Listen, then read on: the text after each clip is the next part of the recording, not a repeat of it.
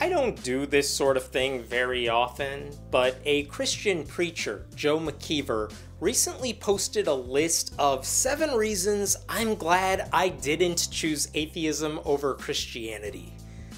And after Terry Firma wrote a response to it on Friendly Atheist, which you can read in the description below, I wanted to share it and add my own 2 cents, because this article by McKeever is just that bad. You know it's gonna be weird when you see his bio. It says McKeever has been a disciple of Jesus Christ more than 65 years, and been preaching the gospel more than 55 years. He's 80 now, which means if he ever considered atheism, then he must have been, what, a middle schooler? Actually, he writes in the piece that he considered atheism in college. But what does that mean? A lot of people dabble in a lot of things in college. It doesn't mean anyone should take it seriously. Here's how he explained his experimentation. I read some of the stuff, talked to a few of the people, thought about the ramifications of it all. That's it. He opened a book, had a conversation, did some thinking. Makes you wonder what the heck he was doing all the other days in college. Did he not talk to different people or challenge his thinking outside of that? Because then he wasted that tuition money. But okay, he tried it. So let's hear his 7 well thought out reasons for why he's glad he didn't ride that atheism train. Number 1, positivity. As a rule, atheists tend to be a pretty miserable lot, while the best Christians I know are also the most put together, positive, and effective people in the room. As a rule? I mean, I've known angry atheists, but it's not by default. If we're angry, it's usually because religious people are doing things that should make us really angry. Here's a test. Which of these things makes you angry? The Catholic Church's child abuse scandals, terrorists who justify violence by pointing to Islam, the Mormon Church supporting Prop 8 way back when, Christian Scientists not taking their sick kids to doctors and letting them die, white evangelicals continuing to support Donald Trump after all the horrible things he's done, Scientologists, that's it, just Scientologists. All that stuff should infuriate you. What is wrong with you if you're not angry? That said, most atheists I know are fairly positive, happy, decent human beings. They volunteer, they donate money, they know that there's no afterlife, so they try to make the most of this life. And by the way, I also know Christians who are put together and positive. That's not weird. But it's also not weird for non-Christians to be like that. If McKeever knows some nice Christians, fine, but it doesn't mean everyone else is miserable. Maybe the only reason he's used to that is because when he walks into a room full of non-Christians, everyone sees him and gets pretty damn upset. I'm actually surprised he doesn't know more angry Christians. Because anyone who's seen preachers on TV lately, or on YouTube, or on Fox News Channel, has seen some angry Christians, who, by the way, are usually angry for the dumbest possible reasons. Like, what? A Democrat wants poor people to have health care? You want me to stay inside and not go to church so people don't die? God hates that.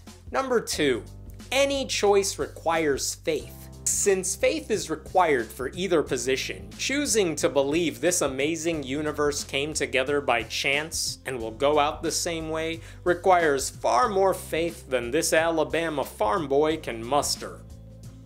Really? It's too hard to comprehend the universe, therefore we should believe a popular lie?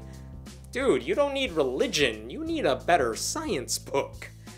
I always hate it when Christians use this argument because it really takes you from this idea that we don't know everything about the creation of the universe all the way to a virgin gave birth to Jesus and some people now eat him in the form of a cracker. It's like Christians did a connect the dot puzzle with 2 dots, but they tell you it's the Mona Lisa. It doesn't make any sense. It's also silly because Christians have always said there are things science doesn't know that they attribute to God that we later discover has a perfectly reasonable, natural explanation. Why do kids look like their parents? Turns out that's not God, it's DNA. Why do some animals have similar characteristics to other species? Oh, evolution links together all living things. It's not God using a slightly different mold. These sorts of things happen so often, there's a name for it. God of the gaps. Some people credit God every time they don't know something. It's a dangerous game if you're a Christian, since a lot of those gaps tend to get filled by science over time. At some point, there may not be anywhere left for a God that small. Number 3, historic and scientific validity. A guy once told me Christianity is the only world religion that has come through the scientific revolution and emerged intact. Really? Because the Christians of 500 years ago and the Christians of today would never belong to the same church, even if they pretend otherwise. That religion changed over time, just like all the other ones. It's like how the Republican Party of today would have treated Ronald Reagan like a heretic. McKeever proposes this idea that Christianity is historically and scientifically true, but he doesn't back it up. There are no citations, he just says it. So for the sake of this video, I'll do the same. He's wrong. Believe me. Or, read any of the books that have been written rejecting the idea that Jesus was a real person, or at least that he was anything special or divine. Or talk to the scientists who reject Christianity. There are a bunch.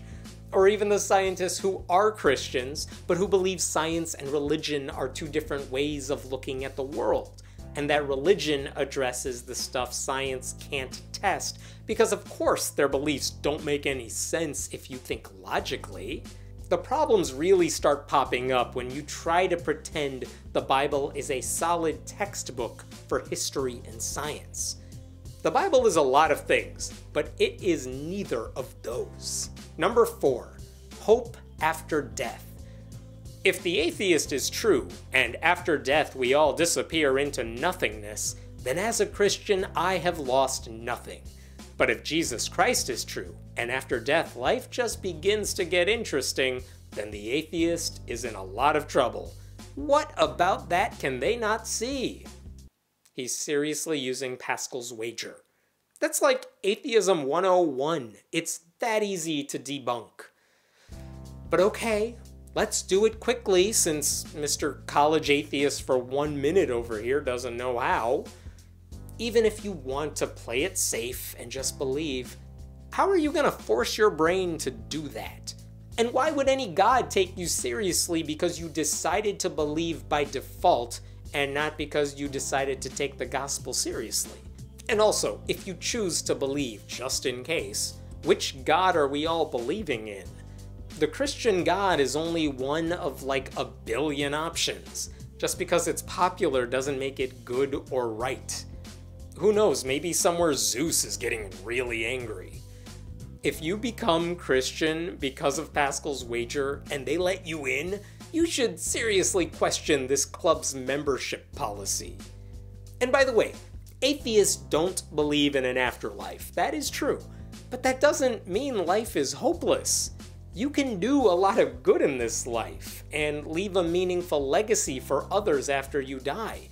You don't do that for some karmic reward, but because we are lucky enough to be alive. So let's enjoy it and make it worthwhile for others. Sorry, I forgot. I'm supposed to be angry. My bad. Number 5, the Christian spirit of charity. Does anyone know any charitable ministry ever started by the atheists? Okay, I've learned of 2 or 3, but show me one and I can show you 100 hospitals and colleges, children's homes, and crisis centers begun and maintained by Christ followers. At least he acknowledges the existence of atheist charities, though he didn't mention the atheist philanthropists like Bill and Melinda Gates and Warren Buffett. Just because they're not promoting atheism with their money doesn't mean their charity is religious. Listen, you give me the sort of money the Catholic Church has, the sort of money a megachurch makes in a single weekend, and I promise you I will do something worthwhile with it. But I'm not going to ask you to give me 10% of your income and use God to pressure you into doing it. And by the way, Catholic hospitals, just to name one example, aren't necessarily all good. They won't always assist you if you're a woman who needs an abortion to save her life, or a guy who wants a vasectomy, or an old person who's suffering from a disease and wants to end life on his own terms. You can run a religious orphanage, but many of them won't work with same-sex parents. They'd rather see children without families than in loving gay homes. So calm down about the goodness of all Christian charity. Even when it comes to volunteering, when religious groups do it, a lot of them are wearing religious apparel in the process. Nothing wrong with that per se, but you know when a church is helping out somewhere because they always let you know. When atheists volunteer at a soup kitchen, though, they often do it out of the goodness of their own hearts, not necessarily because they are part of a group.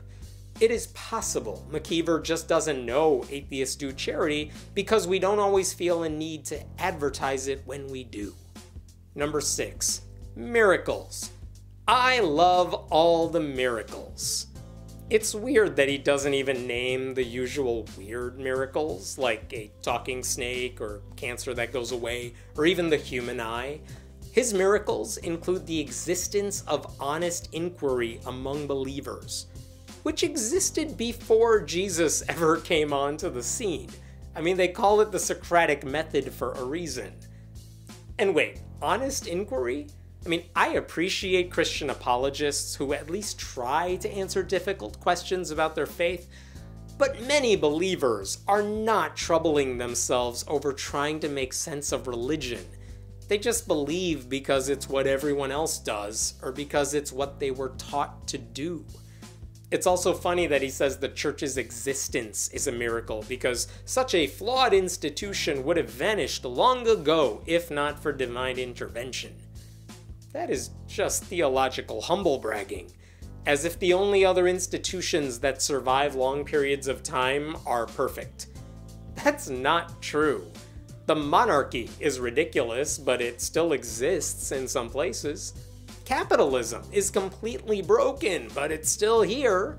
And the church isn't one thing. It is so broken, in fact, that we have countless Christian denominations. You put two random Christians in a room, and you will likely find two very different Christianities. And finally, number 7, living testimonies. My testimony, and yours, show that that power of Jesus Christ is changing lives. I can reply that my life is still so far beyond what it would have been without Christ. That's not proof of anything. My life is pretty good, so does that make atheism true? That's a crazy logical leap right there. If anything, people have been escaping organized religion precisely because of all the harm it causes. They want nothing to do with it. And if you talk to ex-Muslims and ex-Jehovah's Witnesses and ex-Mormons and ex-Christians, most of them will gladly tell you how much better off they are because they stopped believing. Look, I'm glad McKeever has a hobby. It doesn't mean anyone else needs to take it up. Marathon runners always say how exhilarating a race is and how training changed their lives. I believe them. Doesn't mean I'm about to do it. Doesn't mean you should either. These are just 7 horrible reasons to become a Christian. But what else do you expect from a guy who has only ever challenged his views for like an hour in college for one night?